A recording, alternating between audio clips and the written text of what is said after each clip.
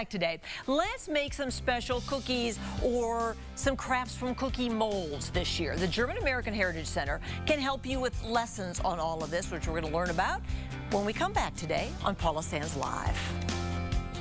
There's nothing like a good German bakery. You can learn German cookie techniques and crafts as well at classes this Saturday and Sunday at the German American Heritage Center. Connie Meisinger is here with the cookies or the crafting or the workshops going on. Connie, it's great to have you here today. Oh, it's great to be here. So it's history and it's fun and it's culture and delicious. And delicious. All of that. All of that. Explain this technique that you're about to show us here, Connie. Well, I am using replicas of antique cookie molds, and I'm going to be making a paper casting with 100% cotton linters. Okay. So it's an additional way to use this this item that is usually made to mold cookies. Let's hold up a couple of these, okay, Sure. so we can show them.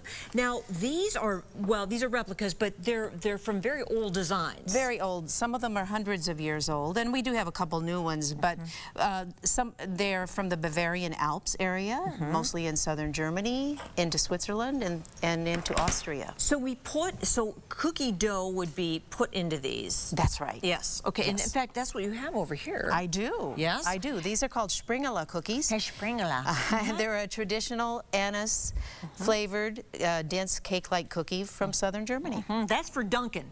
That's for Dunkin'. You dunk that in your coffee and you got something, That's right. So kind of show me, in the blender over here, you were just mixing up this, the cotton. This is really a pulp. It's paper pulp, really. It's made from 100% cotton linters. And I'm just going to give it a quick blip. Yeah, and it's not a smoothie or a margarita. No, you don't want to drink this. Okay.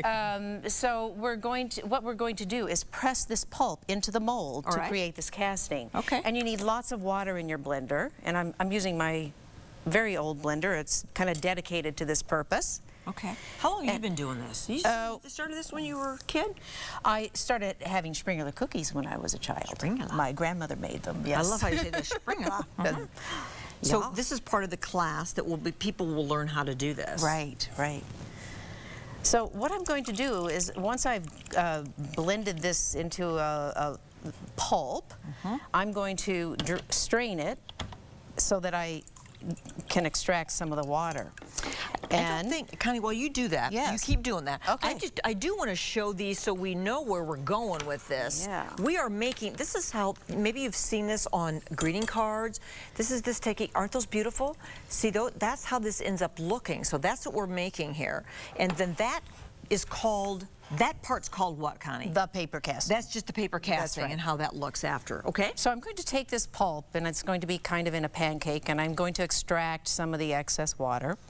And I've kind of got an amount that I think is going to fit on the mold that I want to use. So you cover the entire mold? You do, and because you're going to extract a lot of water, you'll be surprised. So I'm going to take a sponge, and I'm going to get as much water out of it. See all the water that comes out? Well, it's amazing how it turns into this little flat pancake, right? We've got a little work to go. I mean, look, that's just a little. So this is something that is continued from this ancient kind of technique or craft? Well, I think it's a modern adaptation, just an additional use. But certainly it was very common in Germany for people to decorate their trees with these cookies. And so I think this is a natural they used to actually hang the cookies. Absolutely. Sure. Yes, they take something and poke a hole in the cookie. It's like they've been hung on a few trees. Right here. Yes. Well, they're a dry, hard cookie. Yes, that's why you need the coffee for dunking, right? Absolutely. My grandmother called them Dunkin' cookies. I'm a German girl, too, so I know. Yes. So I'm extracting as much water as I can from this. I kind of deckled the edges by pulling away some of the excess. Well, I see how that looks, and this is actually very lovely how that looks. It's not supposed to be precise. You wouldn't cut this with scissors. No, I think that would take away some of the charm. I agree. Yes. And so what I'm doing now is I'm pressing that paper pulp as deeply into the carving as I can so they get a nice, crisp result. Well, Connie, we are showing everyone all about these workshops coming up Saturday and Sunday, and they're the same workshops. So at 12:30 on Saturday, 12:30 on Sunday, you get the paper casting, what we just showed folks, and then at 2:30 you get the cookie making each day. Right. Correct? And how much is it at the German American Heritage Center? You want to know something? I don't know how much they're charging. Well, you know what? It could be free. It's not free. It's not free. Okay, it's not free. Don't listen to me. It's affordable. That's the other word we like besides free. It is affordable. Yes. Or reasonable, as my dad used to say. Connie, thank you so much. It was great having you here today. And thank you for the little history lesson. And look what, you already sort of made one. I did. Well, not sort of, you did. I did. Look at that. See, so it shows it can be done in 3 minutes. Not quite. Thank you, Connie. That was great. Nice to see you here today. Me. So when we come back...